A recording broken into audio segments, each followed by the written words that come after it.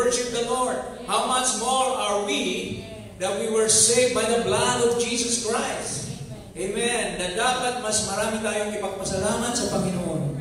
The more that we must worship God, more that we serve Him, knowing that we were saved, we were sinners, saved by grace. Amen. So, purihin ng Diyos at sa mga nanonood, sa ating po mga kapatiran, bawal pa po ang senior citizen at mga young people. So, we just greet you and include you in our prayer. And may you join us in worship at your homes, at the convenience of your Wi-Fi, of your internet. So, we'd like to read this morning the scripture from Psalms 29, verse 2. Just one scripture.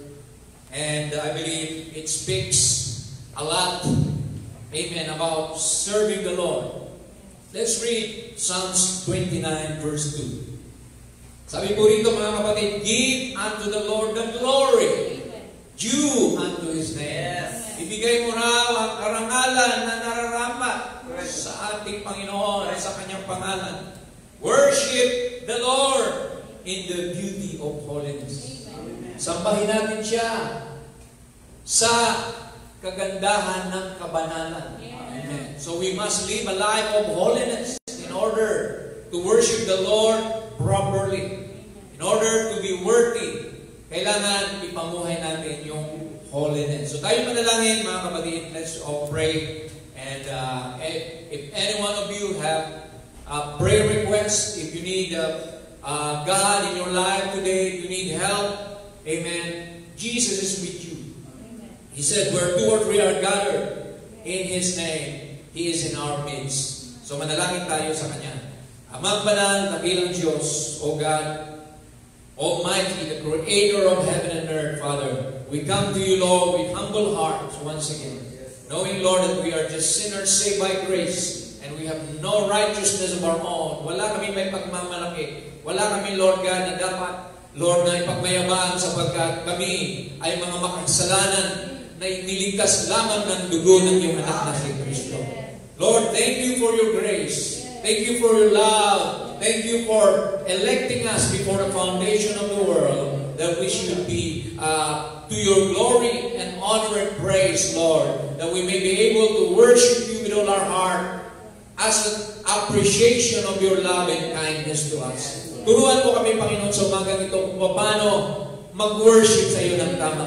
Nabigay, Panginoon, na walang pag-iimbot, walang reservation, Lord God. Kundi, Lord God, buong puso, we don't care. Lord God, kung ano man masasabi namin katabi, gusto namin, Lord, itaas ang aming kamay sa iyo bilang pasasalamat, Lord.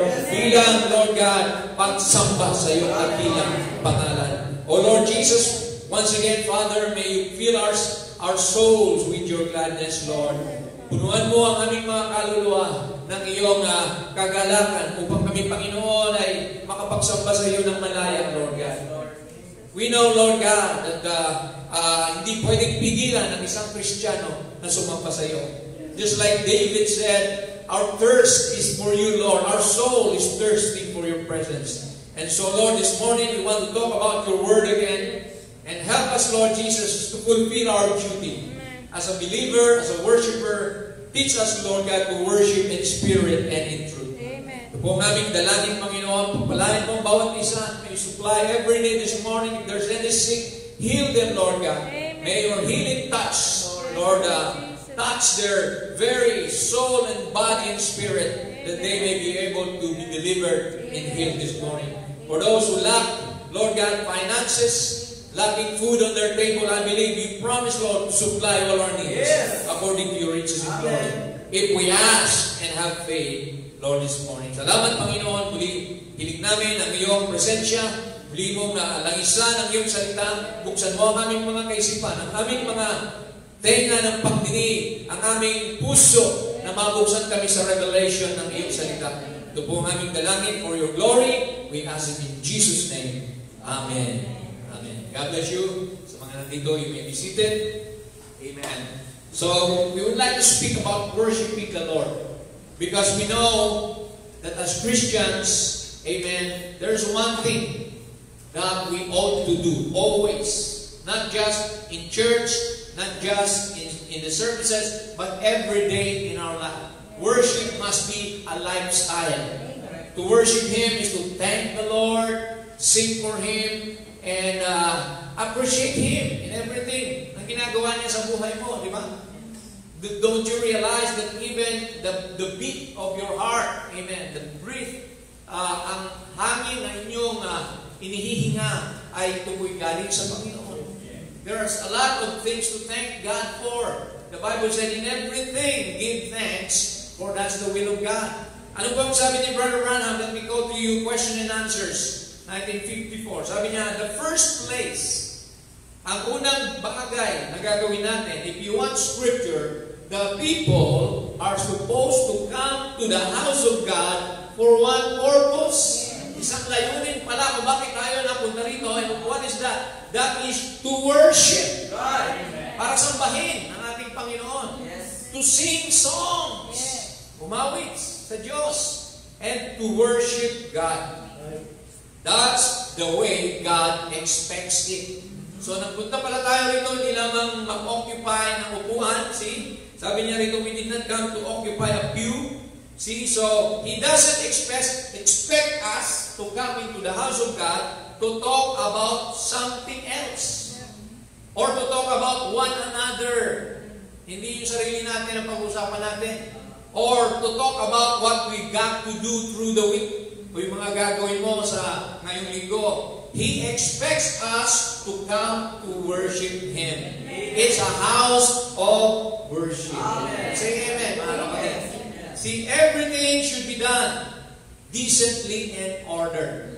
So, sabi rito, kailangan nasa order. Walang kaguluhan, walang tatakbo-takbo ng mga bata, walang maiingay, walang nagsiselfone. See, everything is supposed to be right. There's supposed to be a message. So, kulang ang worship natin kung walang mensahe. Because that's the most important thing is the message. See, yung singing, it only sets the atmosphere for worship. But the real worship is when you say amen to the Word of God. That you enjoy the promises of the Lord. Na ikaw ay nagbibigay pugay sa Diyos with all your heart because He's been good to you and me. Amen. Ito pang sabi niya rito, hindi lamang tayo nakaupo rito sa church. We don't come to church just to occupy a pew. Hindi ka narito para lang umupo dyan. We do not come to church just to hear a good sermon or a good music. Though they all have their place. Lahat sila may bahagi. Subalit ito palang pinaka-importante. But what we better do is come to church to check up. Di ba nagpapacheck up kayo sa mga doktor? Kung may sakit kayo. Dito, sabi ng prophet, check up with God and your soul's salvation. Amen. Amen. Yung karamdaman ng kaluluwa, yun ang ating ipa-check up sa Diyos. See, for the day of redemption is here. Narito na ang araw ng ating katubusan. Are we right with God? Check up your own salvation. Sabi nga, work out your own salvation with fear and trembling. Sabi pa niya, the church had better be examining themselves by the Word. So are we in line with the Word? And sabi ni Jesus, if you love me, obey my commandments. If you worship me, don't just worship me with your lips. Worship me from your heart. With your life. Amen. Sa pamumuhay, sa ating mga gawa, it is time we took inventory and purity, of our purity rather, and loyalty and devotion. So yan pala ang pinunta natin dito. Hindi lamang magpakita sa pastor o sa kapwa, we are here to take inventory of our purity. Do we have right motive and objective? Are we loyal to the Word? Are we devoted to God? See, so what is true worship? Ito po, ang true worship, my definition po, sabi rito, true worship is the constant inner praise to God. Panloob na pagpupuri mula sa puso mo, hindi lamang panlabas na pumapalakpak, pero wala naman sa loob yung kagalakan. Diba? See? Express in prayer. So nananalangin ka, pinupuri mo ang Panginoon, that's a form of worship. In song, in singing, in psalms and hymns, in service, in living, and in giving. Amen. Yan ang sinabi sa 1 Corinthians 10:31. Ano man ang gawin mo, whether therefore you eat or drink, kahit sa pagkain, magpasalamat ka. Lord, na binigyan mo ako ng pagkain sa araw na ito. May namatay para ako mabuhay, namatay yung manok. Amen, namatay yung baka, namatay yung baboy, kung kumakain kayo ng baboy, ng pork. See? So whatever you do, whatsoever you do all to the glory of God. Yan po ang sabi ni Apostol Pablo. Kaya mga kapatid, napaka-importante worship. Tingnan natin ang ilang Greek words dahil ito po ay pinanggalingan ng worship. Unang Greek word ng worship is proskuneo, meaning paying homage or pagbibigay galang. Pag nag-worship ka pala, nagbibigay galang ka sa Panginoon. Just like it says in 1 Corinthians 14:25, falling down on his face, he will worship God. Pangalawang Greek word na maaari nating masumpungan ay ang sebasomai. The word sebasomai means to render religious honor o magbigay ka ng karangalan sa Diyos. Just like in Romans 1:25, sabi noon, worship and serve the Creator, not the creation, who is blessed forever. Another Greek word na mababasa nyo sa tinatawag nating translation is sebomai, meaning to revere or adore, igalang at sambahin ang Panginoon. In Acts 16:14, tinukoy ang babaeng si Lydia. Sabi ko, Lydia, seller of purple of the city of Thyatira, which worshiped God and heard us. Pinakinggan niya si Pablo at mga apostol, sina Pedro, that she attended unto the things which were spoken of Paul. So nakinig siya sa mensahe ni Pablo. So ang pakikinig sa mensahe, it's a form of worship. Because you're expecting something from God. Na mula sa bibig ng preacher, ay ito'y magiging blessing sa iyo pag tinanggap mo. And you say amen to the word. You say amen, you praise the Lord. So be it. Hallelujah. Another definition of worship is, sabi dito, it's the act of showing reverence and adoration to a deity. Deity is God, amen, in multiple form. Like, He became a man through Jesus Christ. Jesus Christ is the deity of God in the fullness of in the flesh. So, by honoring Him through religious rites, sa lumang tipan, they builded altars. Remember, Isaac, Abraham brought Isaac as a sacrifice, amen, and offering burnt sacrifices to praying and singing psalms and hymns. Yan ang ginagawa ng mga Kristiyano o mga mananampalataya. Even in the Old Testament, they sang to God. Remember, the Israelites, when they crossed the Promised Land, even Miriam played the tambourine and they were singing in praise for God's deliverance. So ano ang mga dahilan kung bakit tayo sumasamba sa Panginoon? In Ezra, mababasa natin dito, Ezra 3:11, it says, they sang together in the Old Testament by course in praising and giving thanks unto the Lord because He is good all the time. Diba? Amen. For His mercy endureth forever toward Israel. And you are the spiritual Israelite. Tayo ang spiritual na Israel ngayon. We are the holy priesthood. Amen. A holy nation. Sabi ng Bible, a peculiar people, a chosen generation. Tayo yan. This is a blessing for the Christians. And all the people shouted. Sumisigaw sila, hallelujah, praise the Lord. With a great shout. When they praised the Lord because the foundation of the house of the Lord was laid. Nung nilagay ang pundasyon ng templo ng Panginoon, nagpuri sila at nagsisigawan. Amen. Sapagkat may lugar na sila pagdadausan ng kanilang gawain. Amen. So the first worship was held in heaven. Ang unang pagsamba ay ginanap sa langit. Ito po ang sinabi ni Brother Branham sa mensaheng ng Easter Seal. Angels were created by God for worship. Sabi nito, but in order to be God, there had to be something to worship Him. So He created angels and beings and cherubims and so forth to worship Him. His great plan began to unfold. So God cannot be God without worshipers. Because the very word God, if you look it up at the dictionary, God means an object of worship. Isang bagay na sinasamba. So walang sumasamba. How can God be God? So He had to create angels to worship Him first. Then He played. He has a function as God. Kaya nga galit ang Diyos sa anumang bagay na sinasamba liban sa Kanya. God hates idolatry. So He wants to be praised, to be worshipped alone. Amen. In Him alone, sa Kanya lang papuri at pagsamba. Sa mensaheng influences, sabi niya, they were created a special being, and to stand in His presence, they have to cover their holy faces. See? Pati mukha nila, tinatakpan ng pakpak. Remember the cherubims, they have 6 wings. 2 to cover their faces, 2 to fly, and 2 cover their feet. Di ba? Ano yun? Reverence, humility, and service to God. So, sabi niya, if angels has to cover their holy faces to stand there, what will we do to have to live in the presence of Almighty God?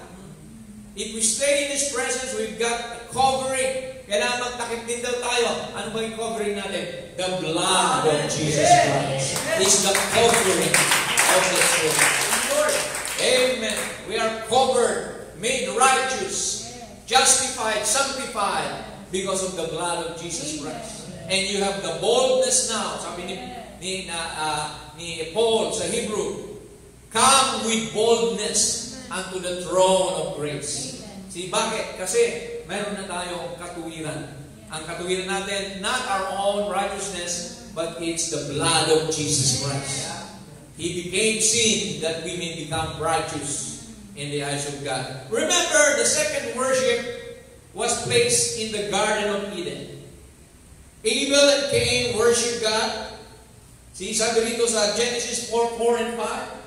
And Abel, he also brought of the firstlings, first fruits, parang types, of his flock and the fat thereof, and the Lord had respect unto Abel and to his offering. Nalugod ang Diyos sa handog ni Cain, Abel rather.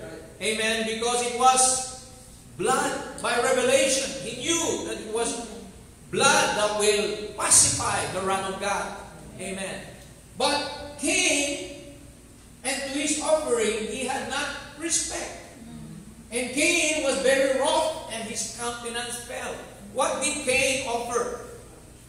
Flowers and fruits, beauty in the eyes of God, thinking that God would be pleased with that kind of offering.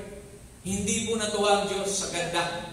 Ang kailangan niya ay dugo na maging kapalit. Masamyong amoy sa kanyang ilong, sabi ng Bible. See? So, Cain's offering was rejected. But the point here is that even the righteous and the unrighteous, they all worship God. Right? May mga pagsamba na hindi tinatanggap ang Diyos. See? The worship of the Pharisees. Sabi niya, in vain you worship me. Teaching for doctrine the commandments of man. See? Pagka wala sa salita ng Diyos, ang pamamaraan ng pagsamba, hindi niya tinatanggap. Maging yung mga babae na maiksi ang buhok, sabi roon, yan ang covering mo. Kailangan, pag nag-pray ka, Lord, you must have a covering. And your long hair is your glory, and it is given for you as a covering. Hindi ka maririnig, Lord, kung bob hair ka, kapatid. You have to follow according to the Bible approach. Amen. So, what is the sign of a true worshiper? Mababasa po yan sa John, chapter 4, 23-24. Na tayo ay sumasamba sa Espiritu at katotohanan. Hindi lamang Espiritu. Maraming nagsasamba sa Espiritu, pero wala sa katotohanan. It takes these two to be a true worshiper. Verse 23, but the hour cometh now is when the true worshiper shall worship the Father in what? In spirit and in truth. Amen. What is the truth of the day? The message. Kailangan nasa message ka para katanggap-tanggap ang worship mo sa Panginoon. And kailangan may halo spirit kang bibig, kumanta ka lang, palakpak na nakasimangot, kailangan nasa spirit of worship ka rin, mga kapatid. Amen. Because you enjoy the truth, you have been enlightened. That's why you can worship freely. Amen. Because God has opened your eyes to the true worship of the Father. For the Father seeketh us to worship Him. God is a spirit, and they that worship Him must worship Him in spirit and in truth. Hindi mo na kailangan ng ribulto para sumamba. God is a spirit. Kapatid, sabi ng Bible, amen, ang pagsamba natin ay sa spirito at katotohanan. Amen. Galing ang Diyos sa mga imahen. Sabi, huwag kayong gagawa ng mga imahe ng inanyuhan ng bato o kahoy gaya ng mga nilalang sa lupa. See? Dahil sabi niya, ako ay mapahnibuguing Diyos. Glory to God. So, how can you worship God in the Spirit? You need the Holy Spirit baptism. Yan kung sabi ni Brother Branham dito sa exposition of the 7 church ages. Sabi niya, without the baptism of the Holy Ghost, you can never have your eyes open to a true spiritual revelation of the Word. A man without the Spirit is blind to God and to His truth. So kahit anong samba mo pala, kung wala kang Holy Ghost, you cannot truly worship God. Alam niyo sabi ng prophet, hindi na ikaw nag-worship. Pag ikaw ay baptized ng Holy Ghost, it's the Holy Ghost Himself, amen, in you, saying amen to His own word. Amen. Akong nagsulat yan, amen ako dyan. Sige, ginagamit na lang yung bibig mo. Ganun po mga kapatid, we have to have the baptism of the Holy Spirit. And we know how to have the Holy Spirit. Acts 2:38, di ba? Repent and be baptized in the name of Jesus Christ, every one of you. For what? For the remission of sin, and then what? And then you shall receive the gift of the Holy Ghost. For this promise is unto you and to your children's children, to them that's afar off, even as many as the Lord our God shall call.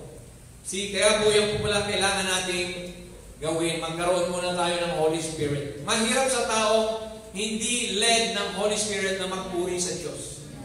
Yung kamay mo nga, hindi mo maitaas kasi sabi ng prophet, may gravity. Talaga, the law of gravity. Hihilain yan eh. Pero pag may Holy Spirit ka, kaya itaas yan. Holy Spirit. Para magpuri. Glory to God. Let's look at the mechanics of worship. Ano ba yung mga mechanics? Just like a car has wheels, has upholstery, lahat yan, mechanics yan. Pero ang dynamics, yung nagpapatakbo, yung gasolina, yung spark plug, yun ang dynamic. So let's talk about the basic mechanics of worship. Amen. Sabi ng Biblia, si David o si Solomon ay nagpuri at sumamba sa Diyos sa pamamagitan ng pagluhod at pagtaas ng kamay. Mababasa po yan sa 1 Kings 8:54.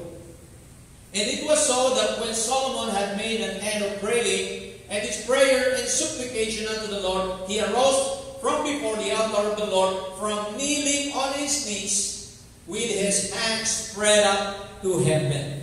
So, sino bang nananalangin na pupuri dito na nakaluhod at nagtataas ng kamay? Praise God. God bless you mga kapatid. Tama po yan. Amen. That's a right form of worship, pagsamba. Amen. Pero hindi naman masama yung nakatayo ka o nakadapa ka. So, as long as your heart is right, amen, tatanggapin ng Panginoon yan. See, so, isa sa pamamaraan ay ang pagluhod at pagtaas ng kamay. Pangalawa, ang bilis na lang ito, pamamagitan ng pagpupuri, pag-awit ng mga spiritual songs. Ayan. Ephesians 5:19, ang sabi, speaking to yourself. Speaking. Alam niyo ang kanta, mga words yan na nilagyan ng tono. Para ka lang nagsasalita, pero may tono. Speaking to yourselves in psalms and hymns and spiritual songs. Hindi worldly songs, ha? Right. Spiritual song. Right. Hindi rock and roll. Singing and making melody to your heart or rather to the Lord. Amen. So yan po pala ang isang marapat na pamamaraan para tayo makapagpuri, umawit tayo ng spiritual songs. May mga songbooks tayo. Amen. Napakaganda ng mga hymnals dyan. They were composed by Christians of old. At napakaganda ng mga lyrics. Minsan, nakakalimutan natin at na-attract tayo sa mga bagong Christian songs by mga secular Christians. But let's go back to the basics na yung mga kanta na kagaya ng I Surrender All, di ba? Yung Amazing Grace. Amen. So all these things are pleasing to the Lord. Yes. Pangatlong pamamaraan o mechanics is by clapping our hands in worship. Psalms 47:1. Oh, clap your hands. All ye people, shout unto God with a voice of triumph. See, hindi pala masama ang pumalakpak at sumigaw ng hallelujah, praise the Lord. Yes. Yan pala ay katanggap-tanggap sa Panginoon. Sa 1 Timothy, ganun din ang sinabi. Verse 2 and 8. I will therefore that men pray everywhere. Kahit saan pwede ka manalangin, hindi lang sa church. Lifting up holy hands. Amen. Yep. Without wrath and doubting. Yes. So makikita natin mga kapatid, yung pala ang bigay na pagpupuri sa Ama. Hindi lang sa isip nagpipray, kundi bukhang bibig mo ang prayer. Amen. Speak the word. Spoke the word. Not thinking word. Puri ka. Sabihin mo kay Lord, di ba? Parang sa nanliligaw yan kung sa isip mo lang, hindi malalaman. Sabihin mo, I love you. Praise God. Huwag kang torpe. Kung talagang mahal mo ang babae, di ba? Pag-pray, kung siya nga ba, di kailangan maglakas ng loob ka. Ganun din sa Panginoon, Lord, sabihin mo, Lord, mahal kita, Panginoon. Amen. Huwag mo kahiya. Ang pagpupuri sa ating Diyos na Diyos. Glory to Jesus. Pang-apat, ayan, meron din palang dancing in the Spirit. Amen. Amen. Sinabi ito sa Biblia na si David, sumayaw siya sa kagalakan. Amen. Nung yung Ark of the Covenant, dinadala na doon sa kanyang palasyo. 2 Samuel 6:16. And as the ark of the Lord came into the city of David, Michal, ito yung asawa niya na pinagtawanan si David, kaya nga hiniwalay. Saul's daughter looked through a window and saw King David leaping and dancing to the Lord. Wow. Praise God. Patalon-talon pa. At sumasayaw. Kaya huwag natin i-condemn yung mga kapatiran natin na sumasayaw. If you go to Africa, makikita mo talagang ang mga sayawan doon ng mga brothers talagang walang pakialam. Amen. Basta po sasamba sa Panginoon, I will express my joy and my appreciation for the Lord God. Amen. So sa 1 Samuel, ganun din, sabi rito, sinawag ni Lord si David na a man after my own heart. See, sabi rito, the Lord has sought him a man after his own heart. Si David, isang tao na ang puso niya ay kagaya sa Diyos. Amen. Kahit siya nahulog, though he fell in adultery, but God restored him. Amen. So kung anak ka ng Diyos, pag nahulog ka sa kasalanan, one day God will restore you. Hindi pa payag ang Diyos na hindi ka makabalik. Yes, pwede paluin ka niya, madalhan ka ng sakit, mawalan ka ng mahal sa buhay, gagawa siya ng paraan para lang makabalik niya sa kanya. Amen. He's sovereign. Glory to God. Amen. What else? Sa Psalms, mababasa din natin. 149 verse 3, let them praise His name in the dance. Hindi modern dance, hindi cha-cha o waltz, hindi ganon.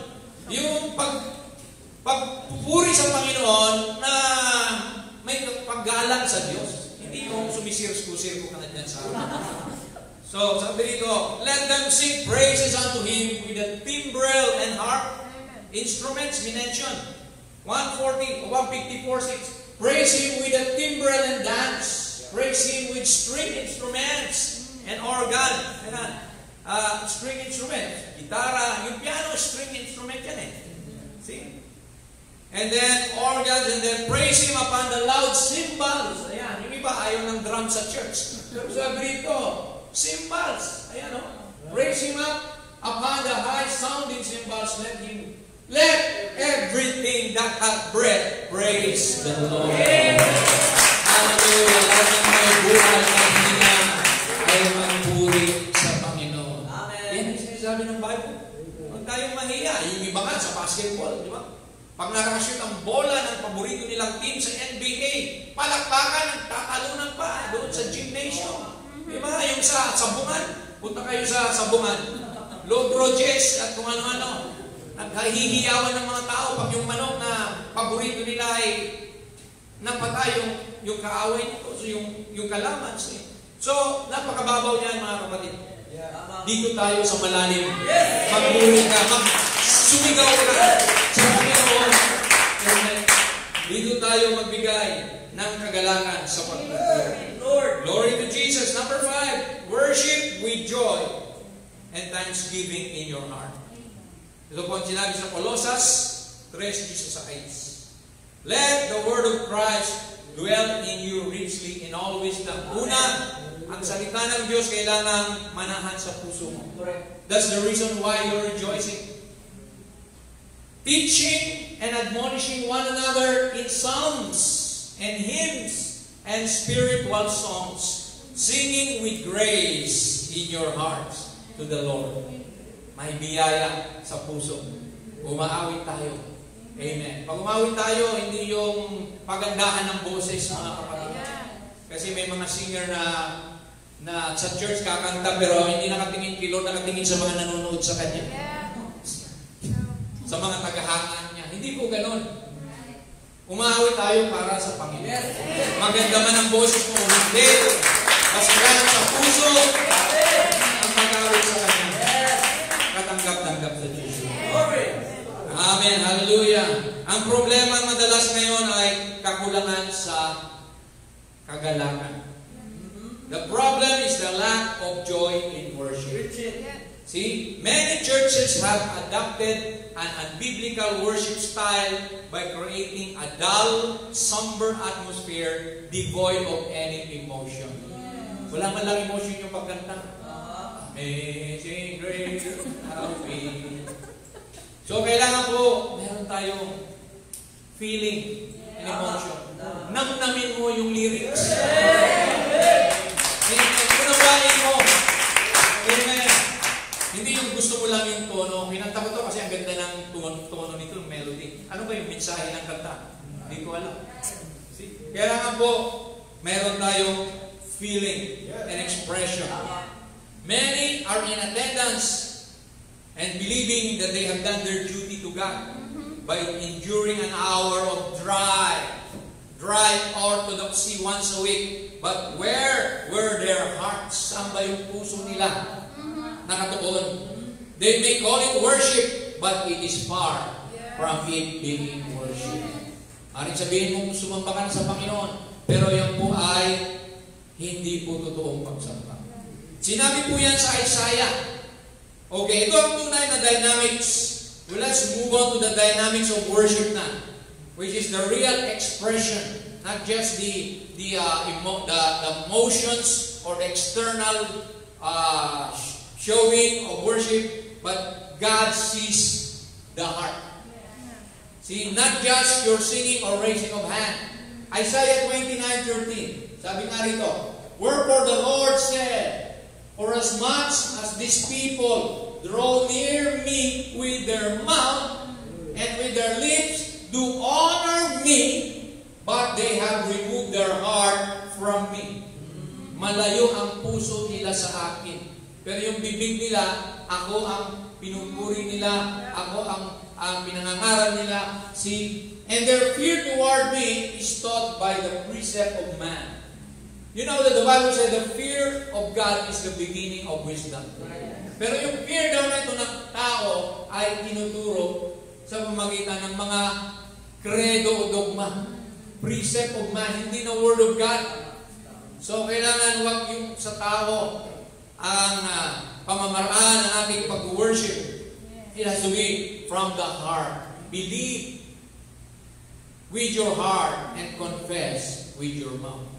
Yun po ang sabi ng Biblia, that Jesus Christ, amen, rose from the dead, and you shall be saved. Amen. So, worship and service go hand in hand. Ibig sabihin mga kapatid, marunong ka mag-worship pero hindi ka naman naglilingkod sa Diyos. So, paano tayo naglilingkod sa Panginoon? Unang-una, sa pagsunod. Worship of God should propel us into greater obedience. Sundin mo ang salita ng Diyos. Ipamuhay mo. Be ye doers of the word, not just hearers only. In John 14:15, sinabi ni Lord, di ba? Those who love me must keep my commandments. See? How can you show your love to Christ by worshiping Him but disobeying His commandment? So kasama ng worship yung pagtupad sa mga salita ng Diyos. See, sinasabi mo worship ka, pero paglabas mo, iba naman ang pamumuhay mo. So, baliwala. See? If we say we love and worship Him, but do not obey Him, our worship is worthless. Our worship is in vain. So, kaya ka nag-worship dahil na-enjoy mo siya sa buhay mo. Na ipapamuhay mo ang kanyang salita. Amen. Romans 12, ito yung tunay na worship, mga kapatid. Offer your life as a living sacrifice. Amen. So, tingnan natin, basahin natin. Sabi ni Pablo sa Roma 12, I beseech you therefore, pinapamanhikan ko sa inyo, mga kapatiran, by the mercies of God, sa kahabagan ng Diyos, that ye present your bodies. Kasama sa worship, ang ating katawan bilang buhay na handog o kaloob. Your bodies as a living sacrifice. So when you worship God, kasama yung kabanalan ng buhay mo, holy, be acceptable unto God, which is your reasonable service. Worship goes with reasonable service. Yes, amen. Amen. Hindi mo pwedeng sabihin, wino-worship kita, Panginoon, pero hindi ka naman namumuhay ng holy. Hindi ka naman namumuhay ng malinis sa harapan ng Panginoon. So, kaya sabi pa rito sa pangalawa, verse 2, and be not conformed to this world. So, do not conform to the things of the world. See, sa mga usong damit na maiksi, mga tattoo, o ano pa man yung mga pagkulay ng buhok na yan. See, sabi rito, don't be conformed to this world, but be ye transformed by the renewing of your mind. Una pala yung mabagong pag-iisip mo na tumalikod ka sa kasalanan at lumakad ka ng may kamanalan. Be transformed by the renewing of your mind that ye may prove, mapatunayan mo ang ang mabuti. Prove that what is that good and acceptable and perfect will of God. So yan, mga kapatid, ang nais ng Panginoon. Kaakibat ng pagsamba ang pamumuhay na banal. Pamumuhay na katanggap-tanggap, sakdal sa kalooban ng Diyos. Why? Anong nangyari? Worship is not just singing or clapping. God wants your life at the altar. Yung buhay mo. Di ba may kanta niyan? Lord, make me a living sacrifice. Yes. Diba? Yung buhay natin ang kailangan ni Lord. Tingnan nyo yung paghahandog sa Old Testament. I mentioned a while ago, Abraham and Isaac. What kind of worship or sacrifice did God want? God asked Abraham to offer Isaac on the altar with his knife and firewood. So, kailangan mamatay tayo sa ating mga sarili upang maging buhay ang Diyos sa ating mga katawan. So, it's showing that we must die to ourselves. Inaawit ko yan, Lord, let me die to my intellectual knowledge, to my own abilities. Let me die to my own righteousness. See, and I offer myself to you just as I am, just as you are. Amen. Lumapit tayo sa Panginoon. Tingnan niyo ang Panginoon Hesus Kristo. He was the Lamb slain for you and me. He was offered as a sacrifice to God. Jesus Christ was the Lamb of God slain from the foundation of the world. So siya mismo naging example natin na siya'y namatay pero muli siyang nabuhay. In Christianity, there's a resurrection. You become a new creation. The old things have passed away. Behold, all things have become new when you are born again. Di ba sabi ni Lord, except a man be born again, you cannot enter into the kingdom of God. So that's the basics That's the first doctrine of Jesus Christ. New birth. Kaya kailangan natin dumaan, mga kapatid. Surrender your life to the Lord and live a life of holiness. Yan po ang hinihiling ng Panginoon. Kasi faith without work is dead. Diba? Sabi natin may faith tayo, pero kung wala tayong gawa, patay po yan. At ayaw ng Diyos na kung saan-saan tayo pumupunta pag-linggo. Gusto ng Diyos na nandito tayo sa gawain. Forsake not the assembling. Amen. I know na ngayon hindi pa tayo full 100% allowed by the government. But basically, ang linggo ay para sa Panginoon. Because we worship on Sundays because Sunday is the day of His resurrection.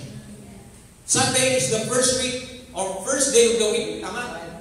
At doon siya muling nabuhay. Kaya sabi ng Panginoon, ako lang ang inyong sasambahin. Ito.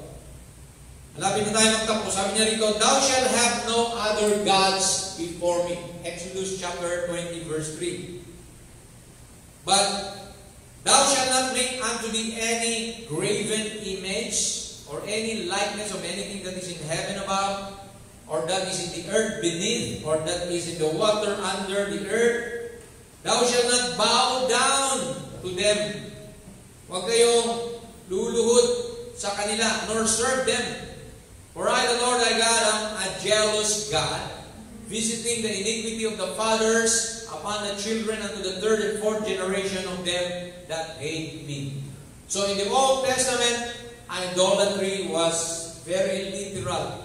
Worshipping images, worshipping, Dan and Ephraim were removed, from the tribe of Israel because of idolatry. Tingnan nyo doon sa 144,000. Revelation chapter 7, walang pangalan ni Dan tsaka ni Ephraim doon. So makikita natin, mga kapatid, na according to the Bible, that they were, praise God, they committed idolatry. At today, mga kapatid, what is modern day idolatry? Hindi na yung sumasamba ka lang sa ribulto. Ito ang sabi ni Prophet, we may not think that we are idol worshippers, but we are. Dati tayo yung mga mananamba ng Diyos-Diyos. Ano ba yung mga idol natin? The government endorses it. People today are idol worshippers because they worship idols. Diba? Si Lodi. Ayan, sabi niya. Some of them worship movie stars. Ayan. Yung idolatry ngayon, mga artista na. Mga sikat na mga, siguro, Korean telenovela, sketch, TV, television stars as idol. But all you put before God is an idol. Some worship money for idols. Hindi na nag-church pag linggo kasi may pera, doble ang sweldo. But all that you put before God is an idol. Let it be whatever it may be. Kung yung asawa mo, ayaw ka pagsimbahin pag linggo, idol mo yung asawa mo. Pag yung kotse mo, yun na lang ang lagi mong pinupost sa Facebook, ang ganda ng kotse ko, at pinagmamalaki mo, at paglinggo, nandun ka sa mall, wala ka sa church, para lang na maibiyahe mo. See, anything can become an idol. Lahat ng hadlang, lahat ng mas priority mo kaysa sa Diyos, idolatry yun, kapatid. Kaya huwag tayong magpasakot sa anumang bagay na idolatry. Pagpunta sa picnic, paglinggo, pwede mo naman gawin Lunes hanggang Sabado, nandun ka sa dagat. Bakit linggo pa yung pinili? Diba? Praise God, mga kapatid. So, put God first. Sabi ng Panginoon, I hate idolatry. Amen. So, ito ang solemn warning ni Brother Branham dito. Amen. Sana ay tayo matutong humingi ng tawad. Yes. Magbago tayo, mga kapatid. Brother Branham said, let me warn you this morning. Straight is the gate, 1959. Church, be careful. Mag-ingat daw tayo. It takes time today in our self-righteous and self-sufficient generation of hypocrisy. Karamihan daw, hypocrisy na lang. Pumupunta sa church, pakita na lang. See? An hour that when men and women stand in the churches, mga kalalakihan, mga kababaihan, dumadalo sa buhay, in the pews, nakaupo, and sing the anthems of God, umaawit pa ng mga papuri sa Diyos, and walk out of the church and smoke cigarette. Paglabas ng church, sigarilyo, and drink whiskey, naglalasing, and go to dances, yung mga worldly dances na yan. See, mga disco, kung ano pa, and live for the world, and tell dirty, smutty jokes, puro mga great jokes ang laging labas sa bibig, and call themselves Christians. Sabi niya, let me warn you, na nawa wag kayo maging ganito. Na paglinggo, nasa church, pero paglabas, namumuhay, makamundo, makasanlibutan. Amen. Tuloy natin sa mensaheng the falling away or the falling apart of the world. Sabi niya, they want to wear shorts. Ako, delikado yan. Mga babae naka-short kayo sa kalsada. Sabi na ni Jesus, sino ang tumingin sa inyo na may pagnanasa ay nag-commit na ng adultery sa kanyang puso. See why? Because you presented yourself that way. Adultery takes two. Mananagot ka, sister, ng adultery kahit hindi ikaw yung nagnasa kasi ang adultery, hindi naman pwede isa lang ang gumawa. Dalawa, you presented yourself. They want to bob their hair. Bob, ang putol ng buhok para mga lalaki. Or they want to do these things. They can smoke cigarettes, practice social drinking. That's practices in the churches. See, sa iglesia, makita mo yung mga ministro dyan, papahinga mo na, break time ako mag-preach. Sigarilyo muna tayo sa labas. See, just modern drinking. Just teach your children to drink, but not too much. Tinuturuan pa lang ng pastor, pwede kayong minom, pero huwag lang sobrang okay lang. Not to be excessive. We need smoke, but not to the excessive. Wear anything you want. Pwede kayo magsuot na kahit ano. Yan na raw nangyari na compromise na. Laodicea. Naked, blind, miserable, wretched, and don't know it. Yeah. See? But just try to keep yourself as decent as you know how or you can. Oh, see? Oh, that hypocrisy. Sabi ng prophet. That anointed devil. That thing called denomination. Tinuturo na kasi sa denomination. Pwede ka na magsuot na kahit ano, basta lang bibigay ka lang ng tithes. Bibigay ka ng offering. Okay na yan, mga make-up, makakapal, hikaw, mga naka-spaghetti, naka-tube, ano pa. See? Sabi rito ng prophet, back to Christ. Bumalik tayo kay Kristo at sa kanyang salita. Save yourself from this untoward generation. Repent, every one of you, before it's too late to repent. Jesus is coming soon. At ano ba babalikan niya? Virgin to the world. Ibig sabihin ng virgin, malinis, pure, holy, unblameable. Amen. Yung po, di ba? There are 10 virgins, 5 were foolish, 5 were wise. They had oil in their lamp. They went in a rapture. But the foolish virgins were left behind. They were wailing, weeping, and gnashing their teeth. Kasi naiwan sila. See, in the Bible, yung virgins, mga kapatid, pure, holy. You can be justified and sanctified, but don't have the Holy Spirit. We know there's 3 stages of grace. See, the foolish virgins were justified, were sanctified. Mga Kristiyano din yan. Pero walang bautismo ng langis ng Espiritu Santo. What is that baptism? The message of the hour. Because only the message of the hour will bring the true baptism of the Holy Spirit. May nagtanong kay Brother Branham, what is the true baptism of the Holy Spirit? It is when the believer receives the message that was sent in the age that they were living in. To believe the messenger, to believe the message that he brought to you, and that will make you born again in the message of the hour. Amen. Kaya mga kapatid, magtatapos tayo sa sinabi rin ni Brother Branham na merong bride na spotless without wrinkle na madadatnan siya. The true worshipers.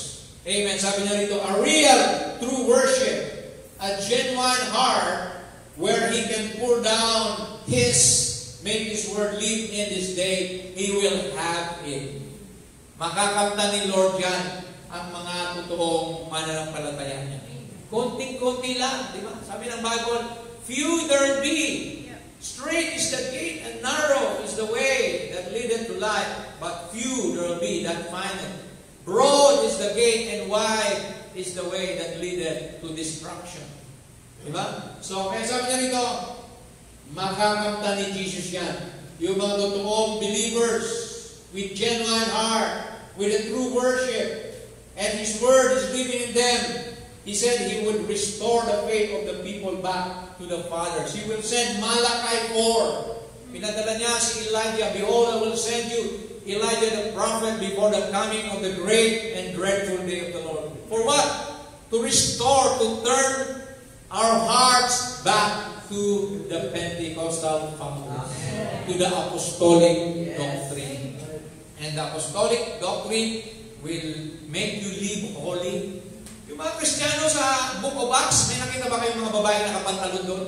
Mga naka-makeup? Wala. Yan ang original, mga kapatid. Yung mga babae doon, mahaba ang damit, mahaba ang buhok. See? Back to the Bible. See? Malachi 4 tells us it will come and it will be there. Don't you worry. We don't worry. Kami ng mga pastor, hindi nag-worry. Kasi meron talagang kinauukulan yan. See, ang true believer, hindi mo na kailangan palaging palalahanan. Sila mismo, kusang loob, voluntary na namumuhay sila ayon sa salita ng Diyos. Praise the Lord. See, don't you worry, it will be right there. Madadatnan ni Lord yung bride niya talaga. Amen. Mayroon talaga siyang pilig-pilig na bride na itinatangin niya. Amen. The bride, sabi ng Bible, will be spotless, blameless. The Bible said, let us be glad and rejoice, for the marriage of the Lamb is come, and His wife na nga ang tawag, hindi na bride. His wife kasi, amen, na-pregnate na ng word. Amen, tinanggap na niya yung message. Amen, though His wife hath made herself ready. That's Revelation 19 verse 7. So God has done said so. So that's all the clock is ticking right on. Yung orasan daw ng Diyos ay malapit na. Ito ay malapit na matapos. We are living in the end time, and I believe the true worshipers will continue to serve the Lord. Are you a true worshiper? Amen. Amen. Glory to God. Believe for yourself. Obey the word. Magsisi tayo kung tayo man ay tinamaan sa salita ng Diyos. Ang tunay na anak ng Diyos hindi nang tatampo. Kundi lalo nagpapasalamat. Lord, salamat. Kinalalahanan mo ako. Amen. True love is corrective. Amen. So mga brothers, alis, iwasan na natin ang mga bisyo, sigarilyo, alak, droga, inom, at kung ano pa man yan, pambababae, panluloko ng kapwa. So, let us make our path straight, mga kapatid. Tumayo tayong lahat at purihin natin siya. Amen. Thank you, Lord, for teaching us how to worship. Pasalamatan natin siya na sana ay masumpungan niya tayo. May God, amen, find the grace, give us the grace and mercy to be able to be worthy of His calling. So tayo po ay magpuri tayo. Let's worship the Lord without reservation. Amen.